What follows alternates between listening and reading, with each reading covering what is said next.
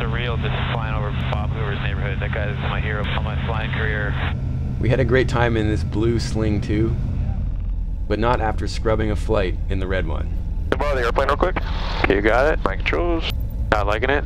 30 mag? Maybe. It's doing something different. They're not firing at all. We probably have to shut down here. No, this is why we do pre-flight checks. Yeah.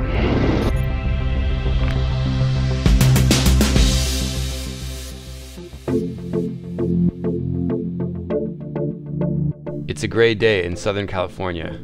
I'm at Zamperini Field to do my first checkout in a light sport aircraft. The Sling2 is one of those planes that destroys the general impression that LSAs are not real airplanes.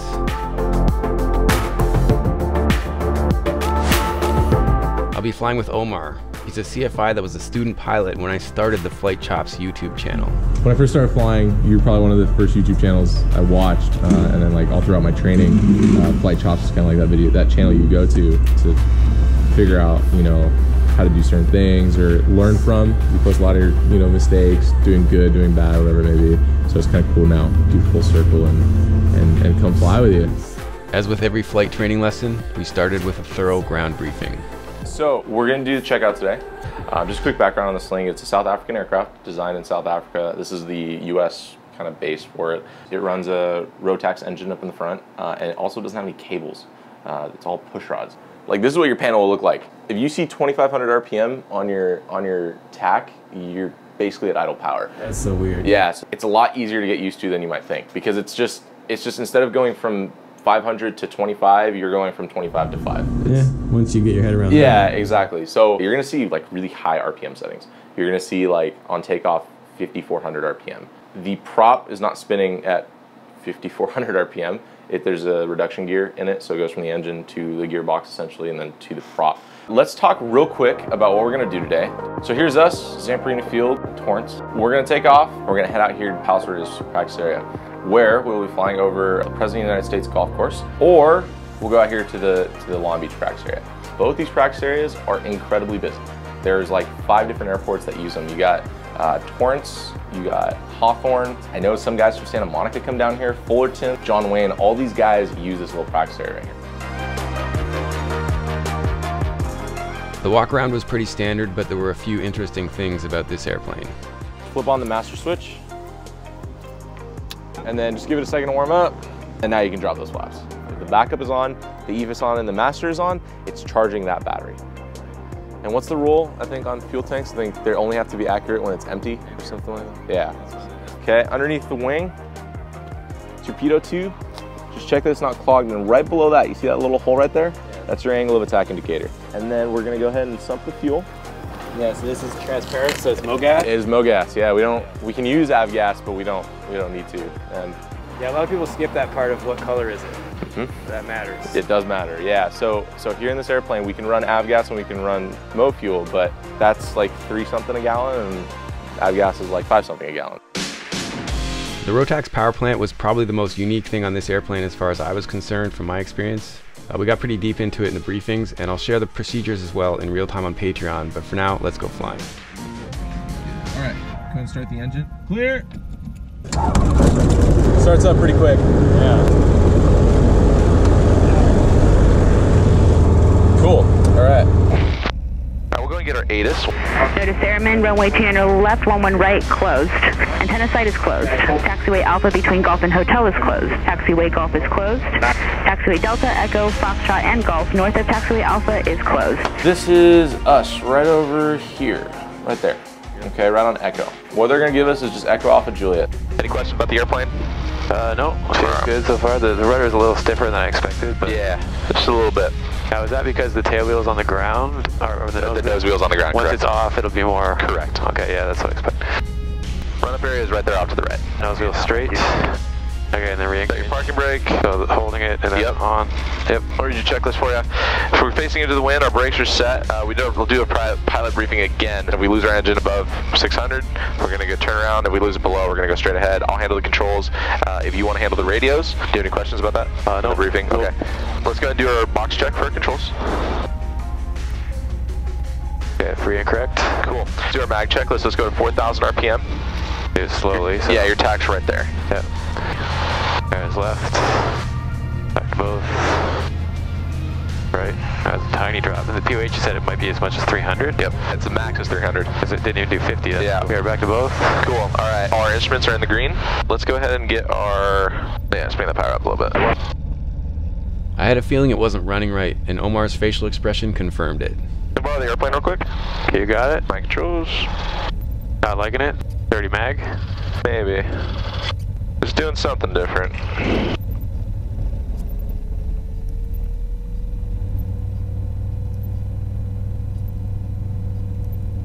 Yeah, that's not right. They're all running. Like it almost felt like one cylinder wasn't running, but yeah. 5 Yankee Fox. 2 was pretty low. Was it? The temperature was low, but it was still running, I think. Just do that one more time. The altitude. Just watch the temperature on 2. 5 Yankee Fox. Torrance. Oh, the EGT comes down lower than the rest of them. 9 right. 5 Yankee Fox. Or it did before. That's interesting. So now it's fine. So maybe it wasn't firing at number 2. What about the system would possibly allow for 2 cylinders like that to be isolated? I don't think it's the mags because you wouldn't lose both cylinders. That's what I'm saying. If it was on the left, you'd lose all 4. Right. So whatever happened before isn't happening now. Yeah. Do you want to try a single? Did you try single mags? Yeah, I did. Let's do that one more time. Yeah, see, there it is. Yeah. 2 and 4 look like they're not firing now. Would you agree with that? Yeah. Let's try that again. Yeah, that's not firing. That's not firing. So you've lost 2 cylinders. Yeah. They're not firing at all. Good stuff. We probably have to shut down here. Yeah, we should probably just not good for the engine, eh? No, this is why we do pre-flight checks. Yeah. We decided to head back and switch airplanes. Amazingly, Jean back at the shop quickly diagnosed our very unique and unusual problem. Yeah, so the carburetor is on the one side for 2 and 4. So that's what it should look like floating, and that one's sunk to the bottom. As you have demand that the engine's using fuel, the cistern valve goes down and it'll refill. The thing that does floats push up is that. Right. That's the little cistern valve. Yeah. And so the floats, if they're floating, they would do that. When it's idling, no more fuel go through.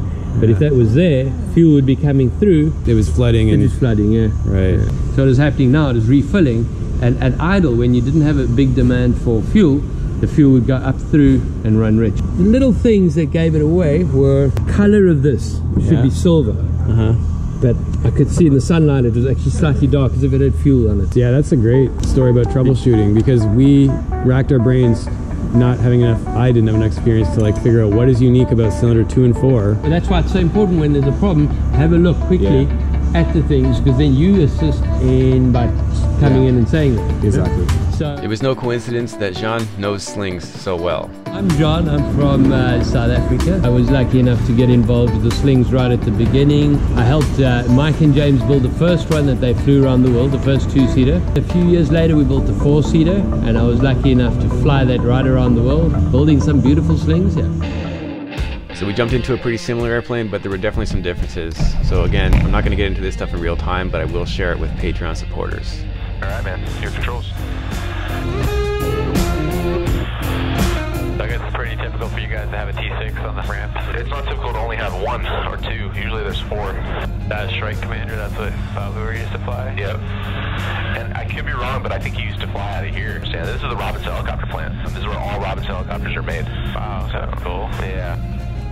At times it requires like 4 hands to fly it, because one difference is it doesn't have toe brakes. So this is theoretically like the Chipmunk, but it's all the wrong hand. Like this would be my throttle and brake hand, this would be a stick. There's a multi-part series of my Chipmunk training publicly available, and several episodes on Patreon related to that stuff. And again, I'm not going to cover the run-up in real time, so watch for that one on Patreon soon. So park brake on? Park brake on, yes sir. Alright, let's do our box check. Check your controls. And then let's go to flaps, takeoff position 1. We need to do a flight. Our seatbelts, your seatbelt's good. Alright, lights, we're all good. We'll turn on our landing light once we get on the runway. For takeoff, the procedure you're going to do is obviously just like any other airplane, stick into the wind wherever it's coming from. This airplane will take off in about 700 feet. You can do kind of like a soft field procedure where you bring the stick up. That's how I usually do my takeoffs in this airplane. Right around 50 to 55, just start pulling that stick back, and right away you're going to notice how sensitive it is. All right. Torrance Tower, Sling 288, Sierra Lima, holding short 29 red, Juliet, right pattern. Sling 288, Sierra Lima, Torrance Tower, right close traffic approved for my 29er, right clear takeoff. Turn right clear for takeoff, right close traffic approved, 80. clear on the right. File's clear. Clear on the left. I'm going to go get your landing light on. Okay, so we'll take this one on the roll. Here we go. Yep, we're good to go. Brakes are off. Brakes are off. Beautiful. Yeah, it's got some power. And just relax your hand, don't overcorrect. Start flying the airplane. There you go. There you go. I thought we rotated. Yeah, a little bit. It gets off the ground, but then you push it back forward. And just relax your hand for me. Just relax your hand. There you go. And let's watch that airspeed, okay? So we're climbing out at 72. And let's just get lined up at the runway here. That's pretty good pitch up. Yeah. So you can start that right-hand turn now. And you are clear on the right, my friend. That's a really localized rain shower there. Yeah. Okay, here comes the power back. Departing party arrival, runway 29 or right, clear for the option. 29 clear for the option, and we have Cessna sign at 8 limit. All right, when you're ready. For the base, sir? Yes, sir. We're getting a little rain there. 10 flaps? Yeah, let's go ahead and go 10 degrees flaps. And I want you at 75 for base, okay? We're a little lower than what I like to be. You can add another notch of flaps now, and then when you're ready, make your final turn. Everyone 665 on final? 70 knots, 70. And then let's go to flaps 3. Should help you out. And then on landing, I'll get your flaps for you, okay? Ready to touch and go? If we like it? Yes, if we like it, we'll do a touch and go. 70 knots, do what you got to do with the power, and then we have the runway made. We might need to add a touch of power. Yeah, there you go. There you go. That's looking good. All right, now bring that power back, and let's start bringing that nose up. Don't overcorrect it.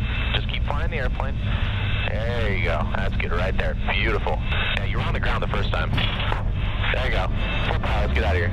So you got on the ground, and it was so smooth, I don't think you felt it. There you go. I thought I ballooned. Yeah, no, you're on the ground. That's awesome. That's good. I'll take that. And we had it straight that time. Yeah. Oh, it's a nice airplane. Yeah. How do you like the feel of it? That's great. Keep that turn going.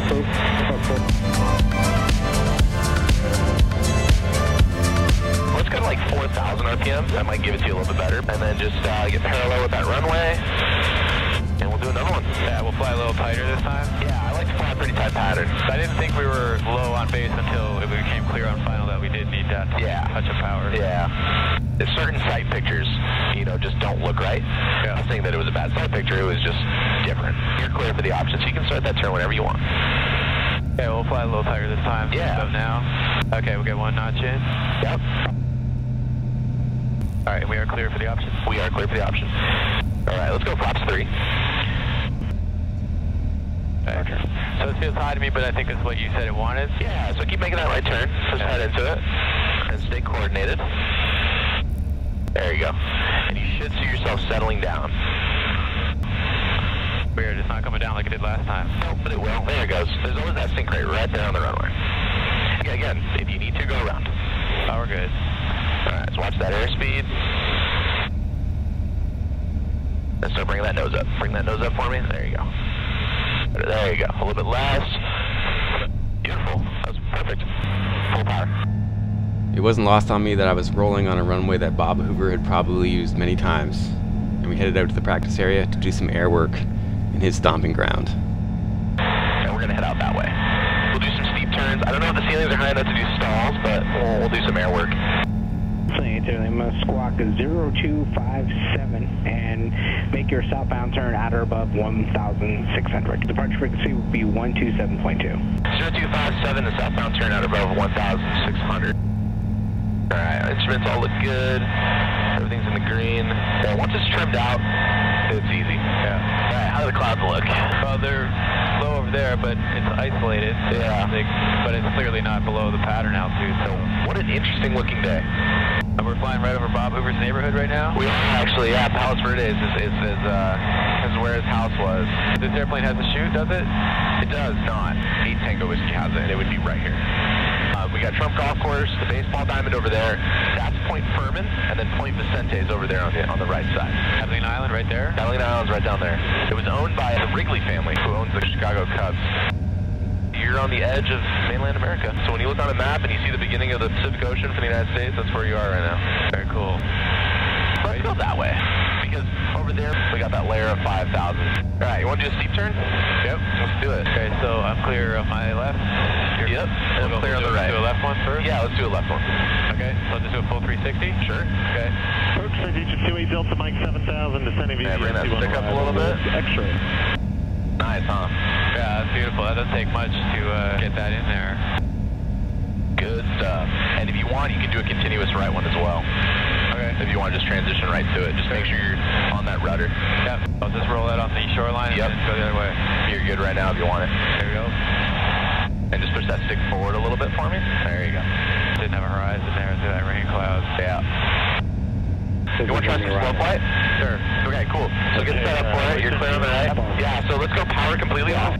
For the power, you're going to notice that if you're in a Cherokee or a 172, when you pull the power back, a little bit does a lot when you're changing the power settings. In this airplane, you pull the power back a lot and it doesn't really do too much because of that reduction gearing. So the engine's powering down, but the ratio at which it's powering down the prop is a little bit different. Go flaps 3 and then start adding the power. 5799. Right about now. It's got 30 degrees of flaps. They are electric flaps, so you got that little, it's a switch. 3 clicks. At 155. 55 knots is what you're aiming for. So whatever gives you 55 knots. And I want you to feel what the airplane is like at a lower, you can stay at 52. It'll probably be nice to stay at 50. And you're saying there's no stall horn? No, there's your angle attack indicator. I believe you're still in the green. How about a right-hand turn? Let's go to heading of south. Mostly rudder, time and aileron.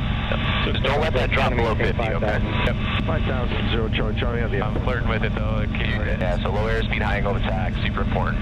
You want to climb up to 3,000. Okay, keep it at 50. Yeah, 50 knots. Let's do a right-hand turn to a heading of 210, just so we can get away from that cloud. So you see, I mean, it's a pretty stable airframe when it's at a low power setting. It handles great, speed and turns. It's a good feeling airplane. Perfect, dude. Nice job. SoCal Sling 288 Sierra Lima. We're gonna head back into Torrance. We got hotel. 2130, Delta Mike, good day.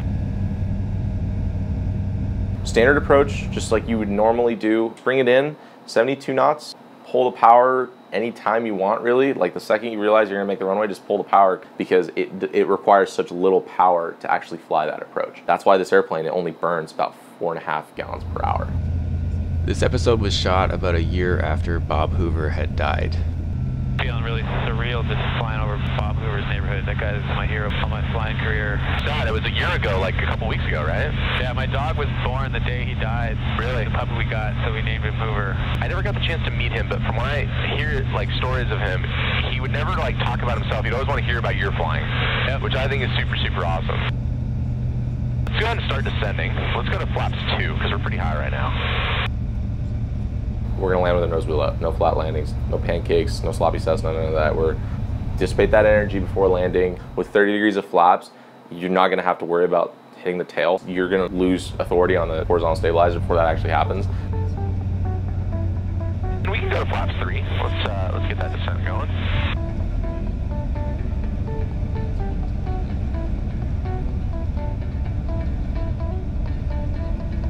Don't overfly the airplane, okay? Yep. There you go. Looking good. Looking good. Oh, dude, that's beautiful. That's money. Dude, nice. All right, cool. That was good. Thanks again to Omar for inviting me to fly the Sling. If you want to learn more about them, visit airplanefactory.com. And thanks to all the rest of the sponsors and Patreon supporters for helping us make this content. I definitely couldn't do it without them. All right, cool, man. Thanks. That was a good flight. Yeah. Good work. And please do visit flightshops.com for our back catalog and to join our mailing list. We've got a lot more of this type of content coming. It's all thanks to the community. In the meantime, keep your flight chops sharp. It's somewhere between awesome and depressing. Yeah, you were saying that. You were saying that, yeah. Because like, I'm taking 3 years to get my instrument rating, and this guy was a student pilot when I started my channel, and now he's my instructor. Yeah, but you're inspiring the next generation, so it works out pretty well. I'll take it. It works out pretty well. Awesome, man.